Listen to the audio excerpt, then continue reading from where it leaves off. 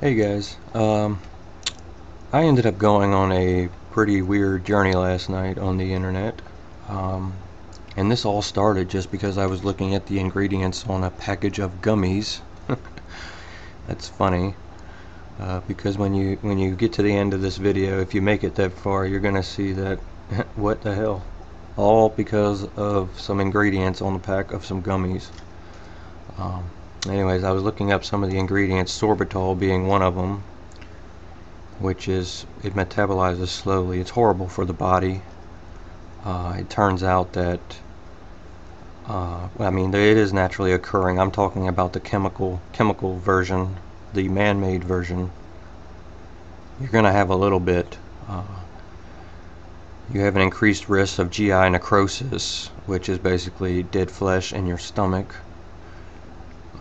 And sorbitol is sometimes used as a sweetener in foods that are not identified as dietary items, which just so happen to be the case on these gummies. They're not sugar-free.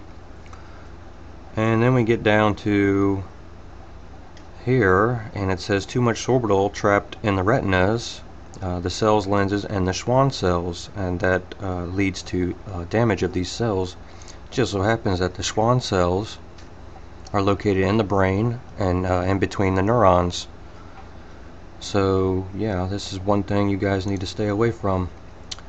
But yeah, another ingredient that I was looking up was titanium dioxide, and this one is the kicker because it's used in just about everything. Paint, sunscreen, food coloring. So you're eating it, you're putting it on your body. Certain toothpaste have it in it, certain mouthwash has it in it. It's basically everywhere. It's almost unavoidable. When you get down to the MSDS, it doesn't look that bad, but I actually went and looked at the actual MSDS. Potential acute health effects, slightly hazardous in case of skin contact. There you have your makeup and your sunscreen. Eye contact, which does happen when you get the spray sunscreen, and certain sunscreens just sweat mixing in with the sunscreen, it gets into your eyes. Ingestion, of course it's in food all over the place. And the last thing is inhalation, which does occur when you spray the sunscreen in your face. Not only does it occur to you, but the people around you when the wind's blowing. So I ended up looking further into this, and one of the companies who makes this, they make a lot of different things, but one of the things that they do make is titanium dioxide, is Kronos. Look at that.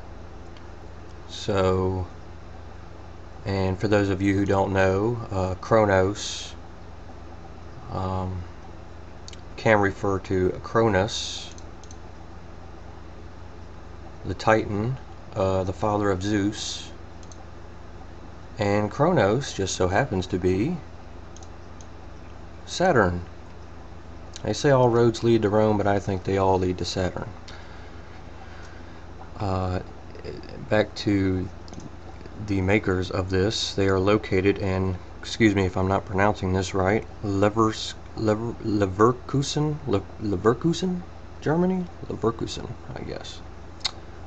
Anyways, I went and looked up, what I typed in the search bar was Nazi Leverkusen, and I'm going to show you that. And the first company that pops up is Bayer. So I did a little research on Bayer, and it turns out we're all looking at Monsanto, but it turns out Bayer has a huge hand in this as well. They ended up having to settle $750 million because of a biotech rice that they basically engineered.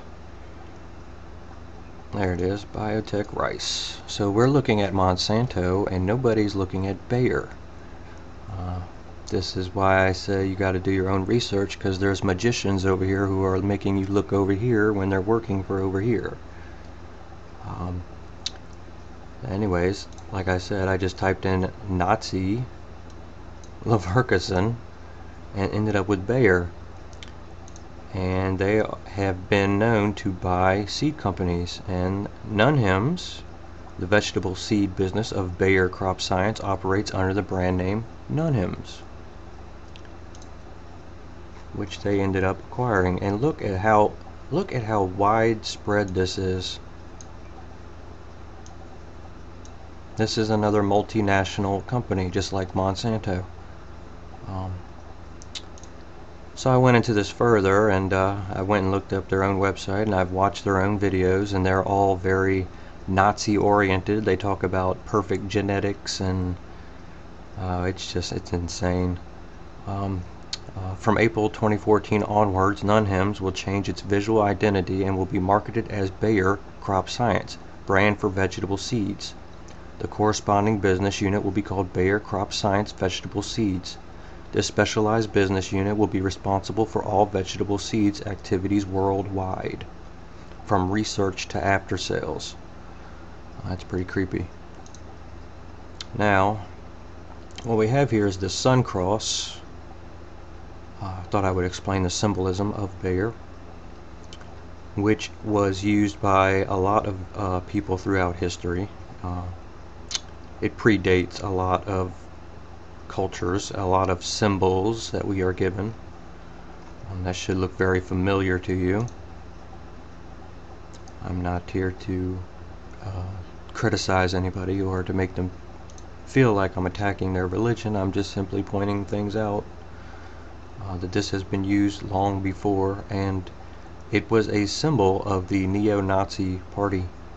They used the sun cross. Just so happens that the Bayer logo is exactly that, the sun cross. So, and as I said, it's used by the neo-Nazis. So when I looked up